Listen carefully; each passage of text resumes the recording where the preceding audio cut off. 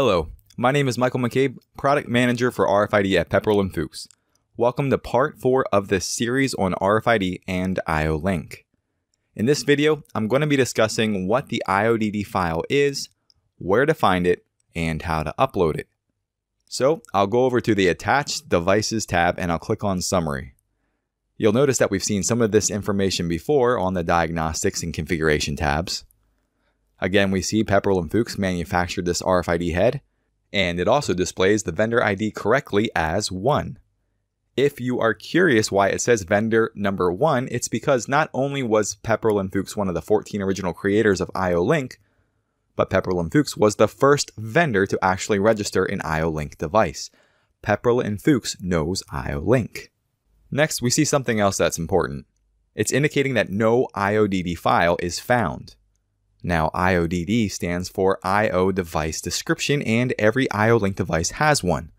In a nutshell, if you don't upload one, you basically won't be able to access the user role and process data using the web interface. If you're using a PLC instead to access data, the Iodb file, while not always needed, may help provide a better experience. So briefly, let's talk a little bit more about the Iodb file. The Iodb file is needed because IO-Link devices are different from one another, and there are a lot of them. It would be hard to continuously update IO-Link masters with correct and up-to-date information for all the IO-Link devices that currently exist and will exist in the future. And that's what we have an Iodb file for.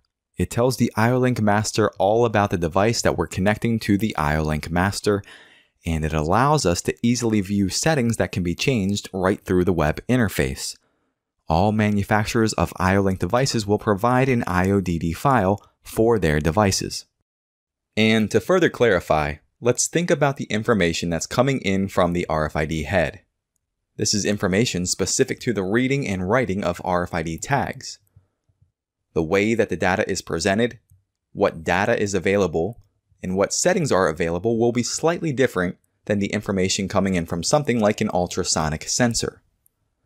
The Iodb will help clarify for the web interface what and how the data should be shown from these different devices. When the data is laid out nicely for us in the web interface, configuring, testing, and demoing our devices is very easy to do.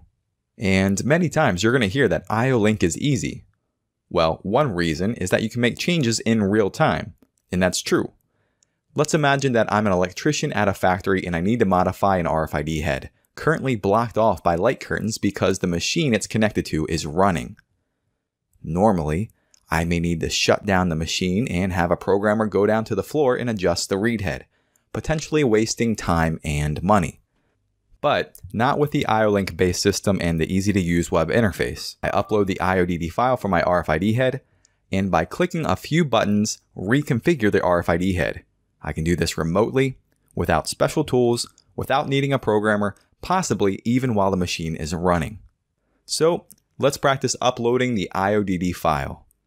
There are 2 easy ways to locate it. First, I'll navigate through the website to the current RFID head that I'm using. And in case you haven't used our website much before, I'll take some time now to show you how I navigate to find an RFID head.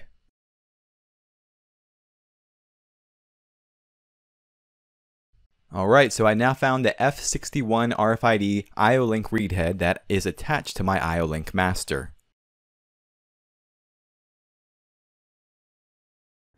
Then let's go to Software.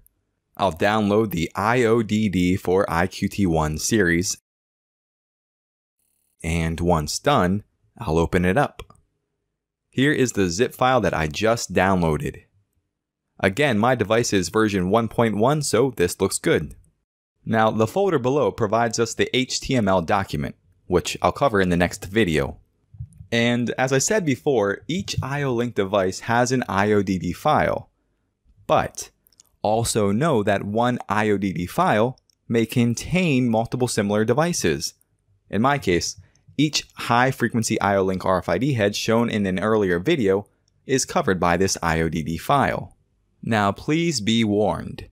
If you ever upload a zip file which contains multiple XML files or device images, the wrong ones may be chosen. Really, what we're looking for is a zip file which contains the XML file, device image, company logo, and any associated schematics that you need. And if I were to click on that PNG file, here is the schematic that shows some of the wiring details.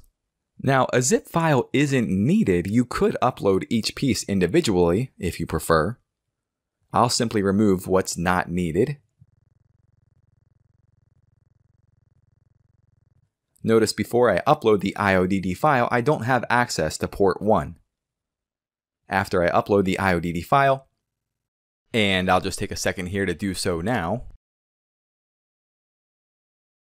I can now navigate to port 1, where I'll have access to the user role menu and the process data.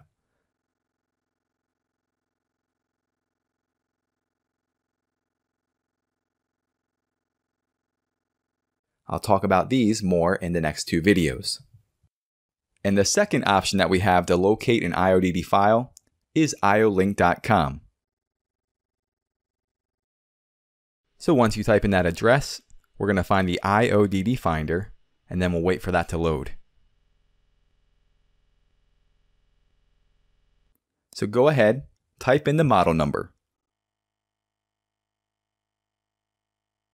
Download, and notice that it gives you a nicely packaged zip file, version 1.1 here of course. Remove the unnecessary files and simply upload it again to the web interface, and you'll be ready to go. Take a second to realize that these Iodb files are stored on our Iolink master, and you're likely not going to run out of any storage space anytime soon. Also, some manufacturers may not include all available settings in the Iodb file. In that case, check the manual, as that information is likely going to be in there. And in the next video, I'm going to show you how some of these files, like the HTML file, can help us make changes to our device parameters now that the Iodb file is uploaded. I'm also going to review some of the different types of data that we're working with, which will help us better understand how our Iolink devices function. Again, my name is Michael McCabe, Product Manager for RFID at Pepperl+Fuchs. And as always, remember that Pepperl+Fuchs is a leader in industrial automation. So click the subscribe button below to see the new industry-leading products that we come out with. And if I did a good job on this video, please click that thumbs up button so others can find it more easily. Remember, if we don't tell YouTube what's important by giving it a thumbs up, we're going to keep seeing only those shocking and crazy videos, which can be fun, but they're not helping us to become the intelligent professionals that we aspire to be. Thanks, and I'll see you next time.